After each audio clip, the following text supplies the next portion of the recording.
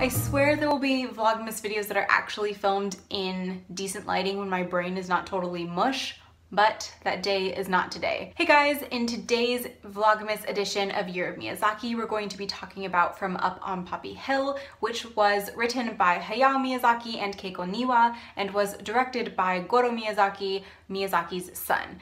Now this one was originally released in 2011 under the Japanese title Kokuriko Zaka Kara, and was based on a manga or serialized comic of the same title. Now, I wasn't a huge fan of Goro Miyazaki's first Studio Ghibli film, which you guys will know if you watched my Tales from Earthsea discussion video, but I'm really happy to report that I actually really enjoyed this one, and I think that I can say it rounds out my top 5 favorite Studio Ghibli films. So yes, I will get to why I loved it so much in a second, but first, what is the film actually about? So Up on Poppy Hill is set in 1963 in a harbor town called Yokohama, and follows a high school student named Umi Matsuzaki who lives in a boarding house. Umi's mother is a professor who is currently working in the United States, and her father was a sailor who died in the Korean War, so it falls to Umi to not only care for her 2 younger siblings and her grandmother, but to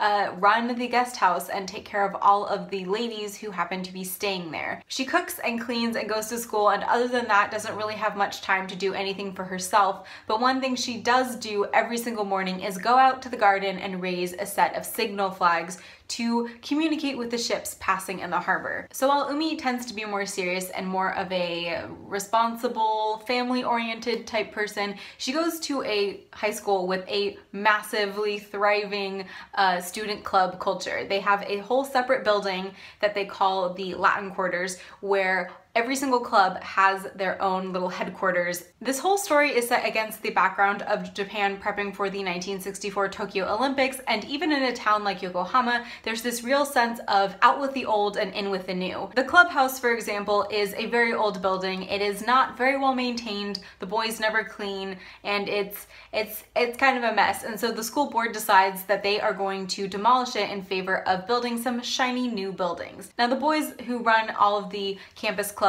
are super anti that, and one day at school, Umi and her friends are witness to a very crazy stunt in which a boy jumps off of the roof to prove how much he is willing to invest in saving this building. This boy is Shun Kazama, who runs the school newspaper, and all of the girls immediately fall in love. They think he was so courageous and brave and heroic, and Umi doesn't fall for it. She's like, that was the stupidest thing I've ever seen. Why the heck did you do that, you idiot? However, Umi's sister is not free of this charming boy's influence, and she forces Umi to go into the clubhouse with her to get a picture of him signed, and that is where Umi and Shun Kazama meet for the first time and where a connection sparks. Although she's never really had time to do anything fun or extracurricular for herself, Umi offers to help out with the newspaper, and Shun readily accepts. And it's not long after that Umi finds herself swept up in the movement to help save the clubhouse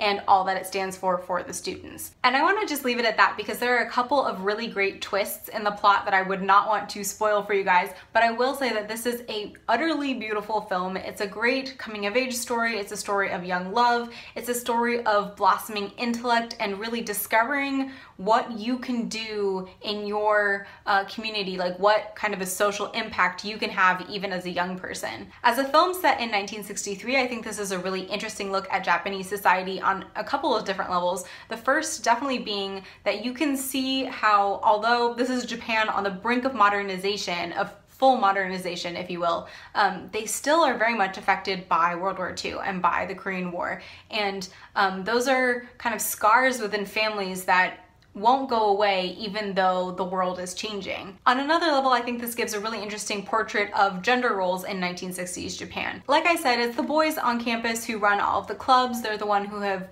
occupied the clubhouse and who have let it go to ruin, and it's actually the girls who come in and save the day by saying, we know how to save this place, we're gonna save it by cleaning and fixing it up. So yes, you can see really distinct traditional gender roles. You see the men as the educated, the men as the intellectuals, and then the women are the ones coming in to do the dirty work of cleaning and keeping house.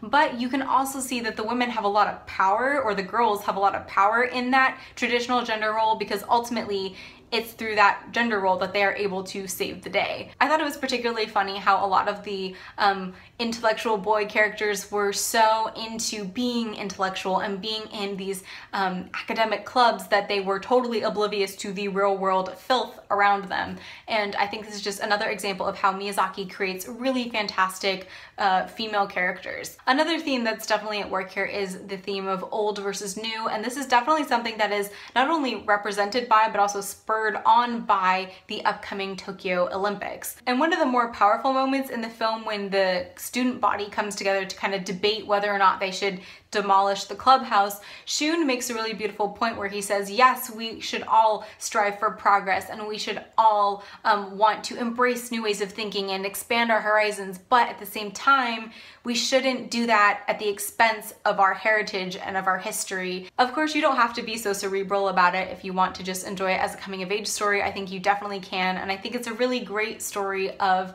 young love. As for animation, I thought this was absolutely beautiful, and I have to say I was really impressed by the ability to distinguish all of the different characters. Plot-wise, I think this is one of the more complicated Studio Ghibli films, and this is definitely one of the Studio Ghibli films with the most characters. I think the only other film I can think of from Studio Ghibli with this many characters is Pompoko. This is definitely the film with the most human characters, and I think the animators did a really beautiful job of drawing them all so distinctly that they all really feel like different people and you can tell who every single person is. I thought the soundtrack was also breathtaking. It's a little bit different than other Studio Ghibli films in that there are a lot of songs with actual vocals and lyrics. And finally, I know I said that I was super disappointed in Goro Miyazaki's first film, but I honestly think he redeemed himself like 110% in this film. There are a couple of big differences between From Up on Poppy Hill and Tales from Earthsea. For one, From Up on Poppy Hill is a more realistic film, and maybe Goro Miyazaki just wasn't ready to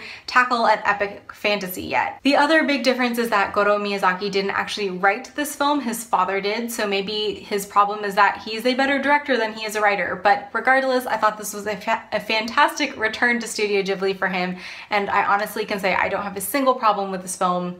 I loved it that much. So those were my thoughts on From Up on Poppy Hill by Studio Ghibli and Goro Miyazaki, and I would love to know what you guys think if you have seen this one. I hope you guys are super excited for my next Year of Miyazaki discussion video, because I will finally be watching The Wind Rises by Hayao Miyazaki. I've heard so many fantastic things about it. Get pumped, guys. And on that note, I think it's time to wrap it up. So thank you guys so much for watching. I hope you guys enjoyed the video. I hope you're having a fantastic day, and I will see you next time. Bye.